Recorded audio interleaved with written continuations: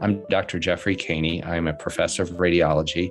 I'm the head of Thoracic Imaging and the vice chair of quality and safety at the University of Wisconsin School of Medicine and Public Health in Madison, Wisconsin. So we've been using Aidoc for it's been at least a year, probably a little longer than that at UW-Madison. And I've been very pleased with it. I'm a thoracic radiologist, and so I've been doing this for 15 years. We started with the pulmonary embolism module, the intracranial hemorrhage module, and then we added on the cervical spine fracture, the abdominal free air, and now the rib fracture is the most recent one we've added.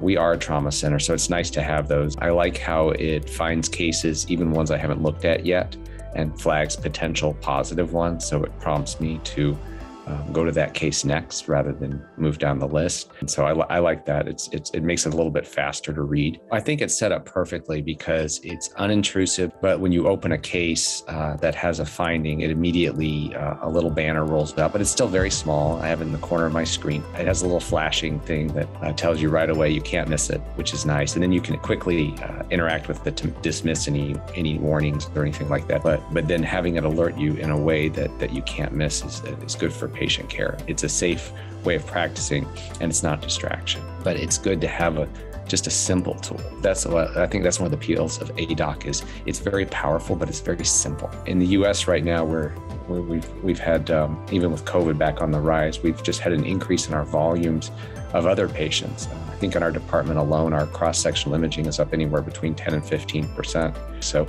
any additional help to improve our throughput and our confidence and triage, I think, is going to be good for our patients. Seeing our department sort of engage AI head on and make it a partner rather than an adversary has really led to a lot of good things.